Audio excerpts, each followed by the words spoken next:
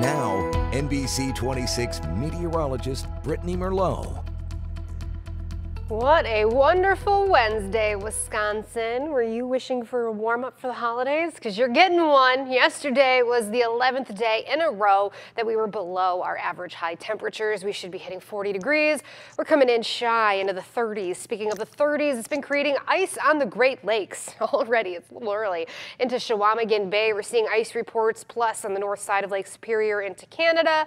Not to mention the channels and the locks and the bays and the shores, even into Lake Huron, Erie as well, making it about 3% ice coverage at the moment. But that's all going to change because we wished for a warm-up, didn't we? We're going to welcome that, and that's going to be moving in from the south as we go through our day to day. So right now, it's not here just yet.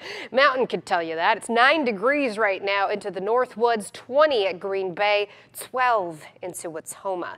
Here's a little interesting fact for you. See these numbers? These are our dew points. The temperatures will not drop below the dew point, but if it hits the dew point, you get patchy fog. And if the dew point's below freezing, that's freezing patchy fog, which could create some slick and icy spots into Wautoma, Oshkosh, Fond du Lac, even here into Green Bay and Pembine. So beware of that. The fog might get worse before it gets better. It should clear on out of here by 9:30, 10 a.m. After that, we're going to see the winds moving slowly out of the south at about 5 miles per hour. So not a windy day, not a cloudy one either. It's going to be bright and beautiful. The sun's already coming up. First light of the day is looking great throughout the Midwest and a lot of the nation, actually, for a good Wednesday commute.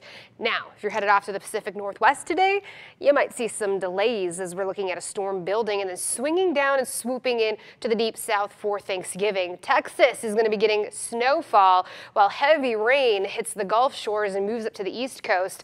By Friday night, we're going to see the system start to lift up. So Saturday, if you're headed off to the Ohio Valley or coming home from the Ohio Valley, keep in mind it's going to be a rough commute out there.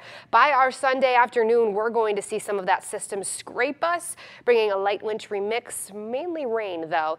And when it comes to the snow, where's the slippery commute's going to be? Like I mentioned, the Texas Panhandle getting their fair share of snow accumulations. Meanwhile, like I mentioned, only thing we have to worry about is a few flurries flying around potentially Friday morning and then maybe mixing in on our Sunday afternoon. But for today, you hit the roads, you're good to go. Just it's very busy out there. So please be careful. Gobble gobble. Go easy on that throttle for me, please. Everybody drive safe. I hope you get to your family safely and they get to you safely. We're looking at a mix of clouds and sun right now. It'll be abundant sunshine by this afternoon as highs climb to where they should be into the 40s. Creasing clouds overnight, patchy fog is possible. We're going to stay cloudy and overcast for our Thanksgiving. But like I mentioned, we could see a few little spotty showers into those afternoon and evening hours, but nothing that's going to wreck our plans. You could still get outside and play some football. You can do that today, too. Temperatures climbing to the low 40s, bright and beautiful out there. Tonight, crashing below freezing. Keep in mind that patchy fog if you are driving around.